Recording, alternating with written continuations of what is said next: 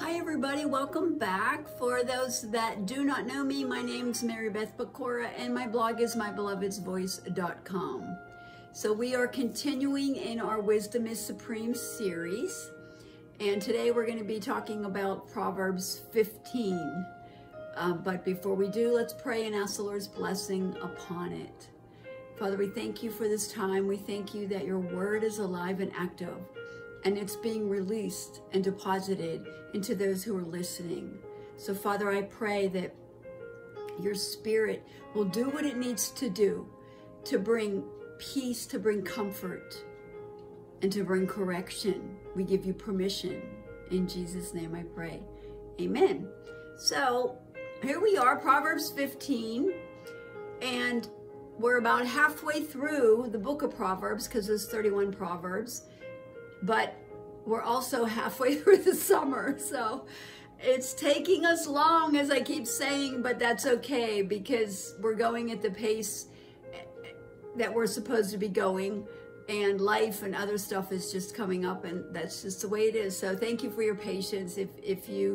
I would encourage you to read each proverb a day, and I'm highlighting on some certain verses within the Proverbs, because it would take us double time as long if we continue the whole chapter verse by verse. So I do encourage you to read the entire chapter as for yourself on that day that we're on.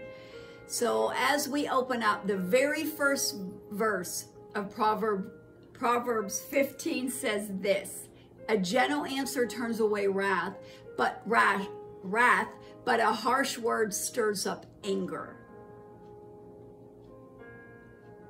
There are life lessons that we can all learn just from this very first verse.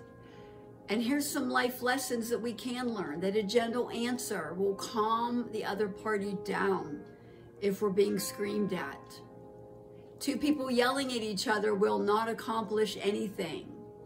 And the third thing that I'm pointing out is that there is power in exhibiting gentleness. And here's why: because further on, we're not there yet, but in chapter 25 of Proverbs, it says that a gentle tongue can break a bone. That's Proverbs 25:15, the second part of that verse.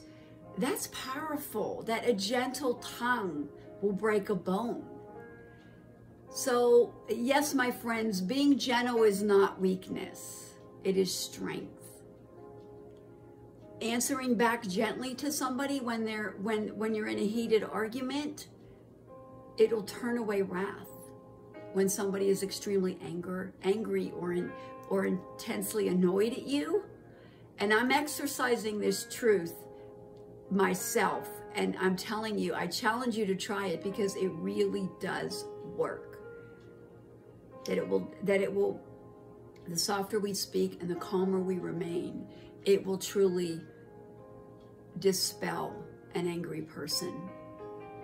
So as we read on, if we go down to Proverbs 15:6, here's what it says: "The house of the righteous contains great treasure, but the income of the wicked brings them trouble." So great treasure comes from being in right standing with the Lord.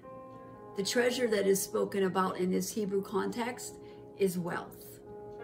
So when God blesses his children, he blesses their finances as well.